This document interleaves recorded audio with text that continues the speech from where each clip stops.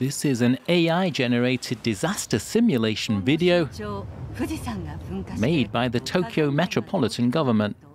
It's to warn that if Mount Fuji, 100 kilometers away, erupted, there would be transport chaos, food and power supply disruption, and respiratory problems in Tokyo. Two people in the Japanese capital watching the video took it in their stride. Nature's power is so great that maybe it's better if it scares us a little bit. It's not like people around me are panicking. Unless there's hard data, like there's actually some volcanic activity or earthquakes happening a lot, then I would pay attention to what's happening there.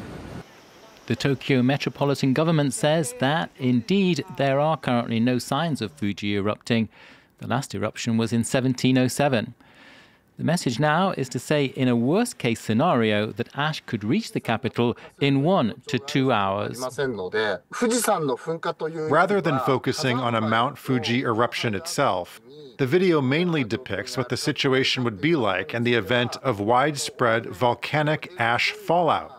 I believe, regardless of where an eruption occurs, the general conditions would be similar. I think the video draws from past cases of ash-related disaster situations as reference, and in that sense, I don't think there's anything strange about it.